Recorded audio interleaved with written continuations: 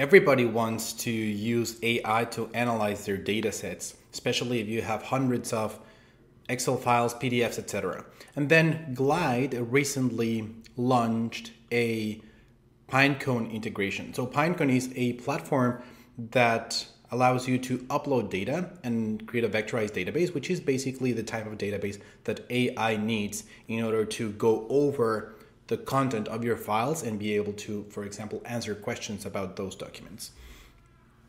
So I have already configured my Pinecone account in Glide. Very straightforward. You just set up your API key. And then there are a few things that you can do here with Pinecone. So first, you can, from Glide, create an assistant, upload files, get the file information, delete a file, and send the message. So I have created the assistant manually in Pinecone, which is pretty straightforward. You don't even have to set up a credit card. And then here, what I did is I have this tab, this files tab, where I uploaded my American Express statements from the last 4 months. So it's pretty straightforward. I'll add here the name, the description, the file.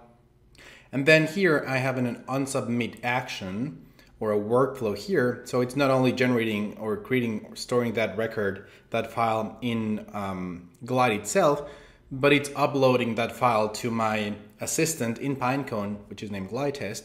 I'm uploading my file. The file name is the decoded file name, and it's generating a file ID in Pinecone. So pretty straightforward. So not only I have my files here in Glide, but I also have them in Pinecone. Now, I have this other tab, which is the questions tab. So again, pretty straightforward, pretty basic. I have just a little form here where I'm asking a question. I'm storing my timestamp here. And I also have a workflow here, very simple. So every time I fill in this form, I ask a question, I'm sending this question over to this assistant in Pinecone. I'm sending the message, which is the question that I'm typing here in Glide, and then asking Pinecone to store those results here in these columns. So I'll show you the data here. So here I have the question, and then this is the answer that Pinecone is giving me. I have the finish reasons, so for if there's an error, I'll figure out why.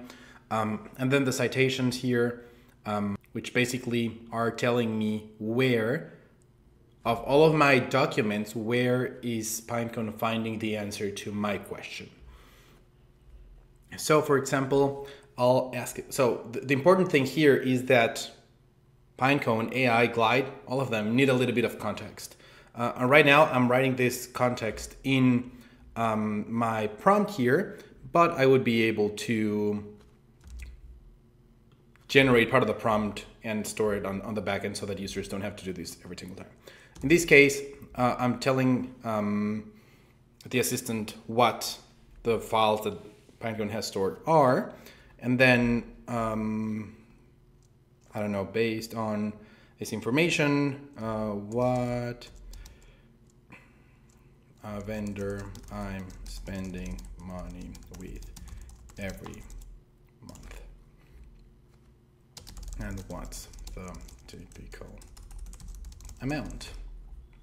So I click submit, and then what Glide is doing now is it's sending this question, remember on this workflow, sending the message to Pinecone. Then Pinecone is going over all of my files, trying to find an answer to that question. And then when it does, it'll store the results back on this field.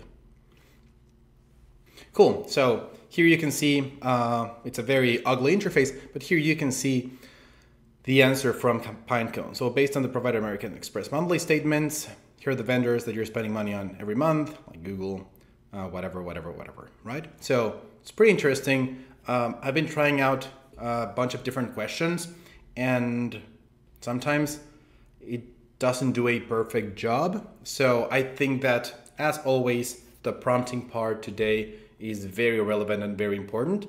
So when we are implementing these kind of solutions for our clients, we're always having like part of the prompt on the back end.